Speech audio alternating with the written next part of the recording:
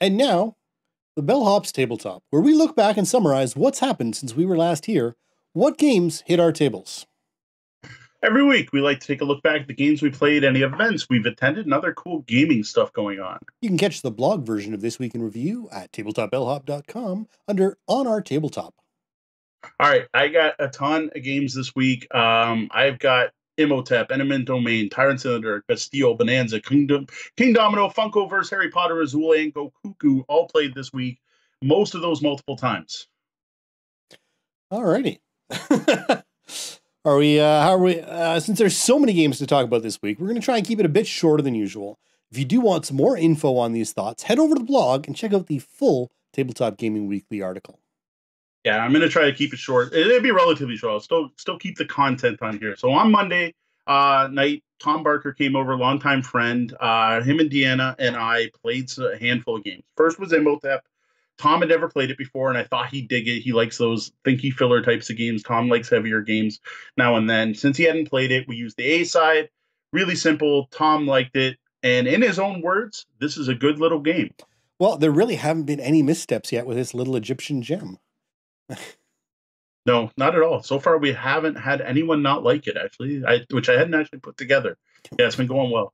Up next, we played Tyrants in the Underdark. Now, Tom's a big deck building fan and a D&D player, so I thought this would go well. What was interesting about this one was how much more promoting all three of us did to our decks during the game. Because that's a unique mechanic in this game where you can remove cards from your deck and put them aside to score points at the end. Deanna, in particular, had a ridiculous number of cards in her inner circle by the end of the game. Now, one of the things this meant is that the area majority scoring of the board wasn't as important as previous games, which I thought was neat. Now, I think the main cause of this was we were using the draft deck this game.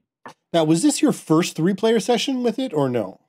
No, this wasn't. We had played 3-player with Sean Hamilton before. Okay. The first time I played was 3-player as well. So, yeah, we played 3-player a few times.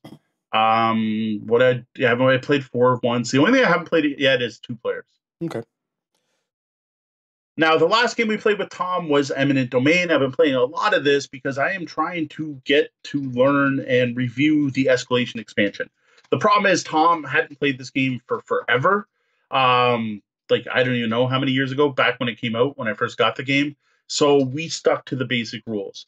Now, this time we did play 3 players. So all the other plays of Eminent Domain I've had recently have been 4 players. And with 4 players, this game's a race. It is over quick. You're trying to build an engine, but you're lucky if you actually get to run it. And man, that changed with 3 players. That was the biggest thing. This game goes on significantly longer with 3, and not in a bad way. Because not only build your engine and run it, but you have some time to tweak your engine to possibly get some more points. So at this point, I got to say, Eminent Domain, thumbs up 3 players, and with 4. And I think we only confirm that fact with what comes up next. Yeah, because Friday night, Deanna was away at the Pinery, a camping ground with the family. Instead of streaming Gloomhaven, Tori's little brother, and I played some more Eminent Domain. The first game, again, we stuck to the basic rules because I realized someone pointed out on something we had posted that we screwed up a rule in Gloomhaven, of course, or in Eminent Domain. Not a big one. It was a minor extreme play where we weren't allowing people to look at the other side of the cards when they use the search action. We discovered that on BGA. That's what it was. Yeah, I was playing it on Board Game Arena. I realized you could look at it. So it wasn't a big deal, but I wanted to make sure we were playing with the proper rules because, for one, we were streaming it. So I wanted to make sure we were playing the proper way through the stream. The interesting about that game, though, was, again, we played 3 players. And, again, Tori and Kat agree with me. They're like, wow, yeah, this is better with 3 players. We got more stuff happened. We were able to do more. We bought more technology cards. The game wasn't over too quick. No, that first game was really quite quick. In fact, without the teaching, I think it was actually under 45 minutes when I did the edit. But as someone who was watching it, it didn't feel rushed. It didn't feel missing. It felt like a really good game. Yeah, that is the time on the box. So that means we managed to hit the box time of 45 minutes. Mm-hmm. Now, after the first game, we did break out Escalation. That was their main goal for the night, was to play with Escalation. We played 2 games. First one was just the new tech cards and the new rules and the building fleets. And the second, we used the scenario rules. Now, the basic game changes and everything seem to be getting better with each play. This has definitely started to show itself as a game that rewards knowing the cards and multiple plays. And man, that is showing even more with each concurrent play. The learning the different tech cards and what they do and why you want them is huge. A highlight for our first game, though, was seeing each of us try a very different strategy and seeing that each of those seemed to be valid because we had a pretty close final score.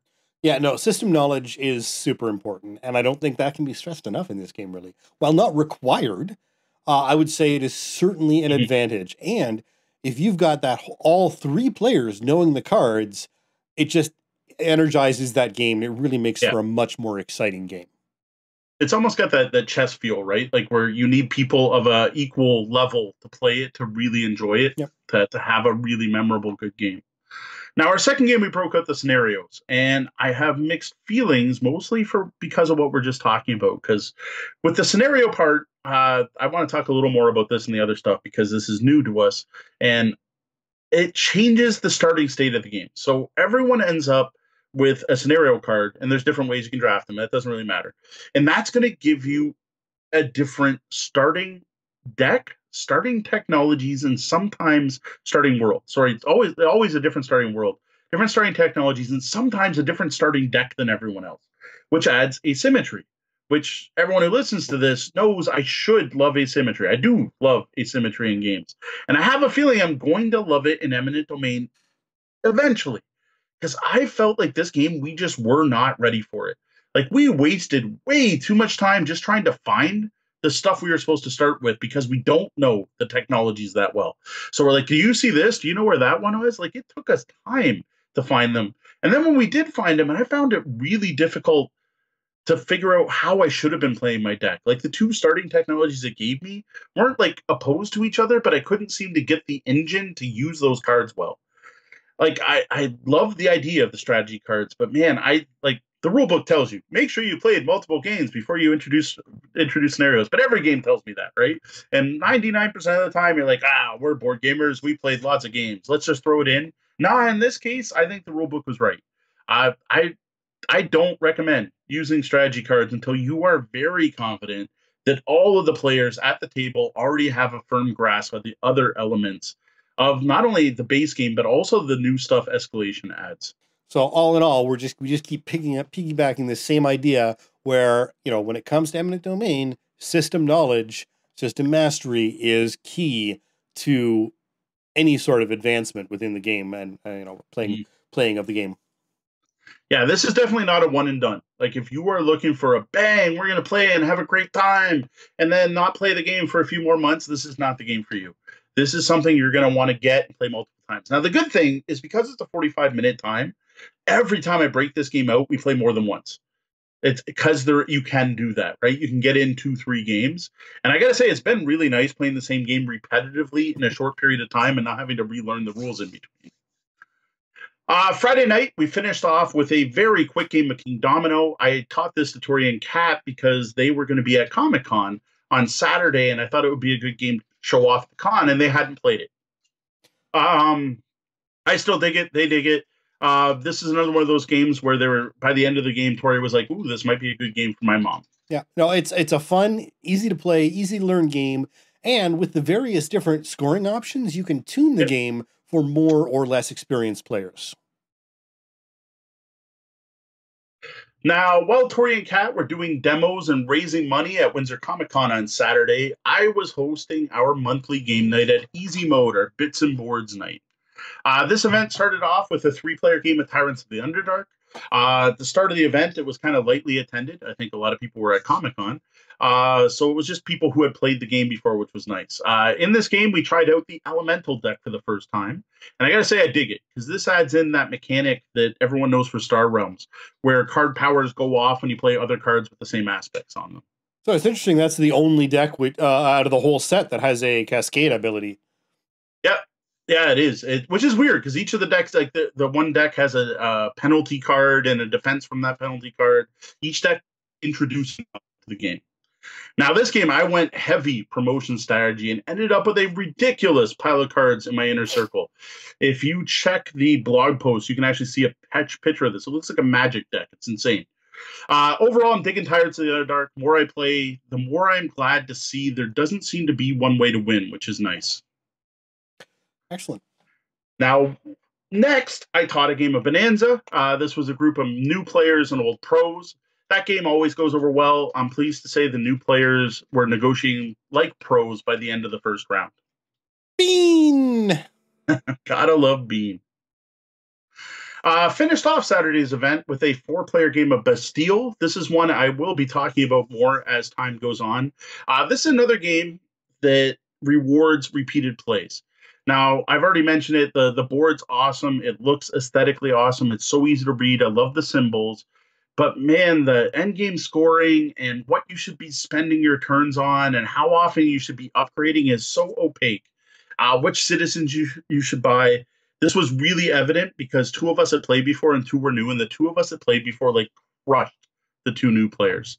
This is another Eminent Domain effect, we almost could call it at this point, where you got to play it multiple times, and the people who do are going to do better than new players. Which it's always interesting to see which games you can sit down and just play. You know, the rules are all on the cards; it doesn't matter. And then which games where you just need to know what's going on. Yeah, and this is definitely one. Like, I was told this is a hidden gem by Queen Games, and I'm starting to see why. This is not going to win anyone over on a first play. It's just not that kind of game. For the era of one and done, which is what we're in right now as far as board games are concerned, games like Bastille are just not going to make it. Now, if you're a player who likes games where you can master them and learn them and memorize the cards in the decks and card count and get into the higher strategies, this may be a game for you. Now, this brings us to Sunday. Sunday, I spent all day at Windsor ComiCon doing demos, raising money for Extra Life. We already talked about this. Went well, raised over $200, which is awesome. Big thank you to the CG Realm because they donated 2 games for us to raffle, one of which was that Harry Potter game I reviewed earlier, and that got a lot of people to the table. That was awesome. That was a great incentive for people to donate, so thanks, Jeremy, for that. Yeah, no, it's when you've got a game like that, especially one that people cannot get their hands on, it's a big way to bring people in. What's funny is some of the other Funko vendors came over and entered just so they could get a copy to have at their booth, which I thought was funny.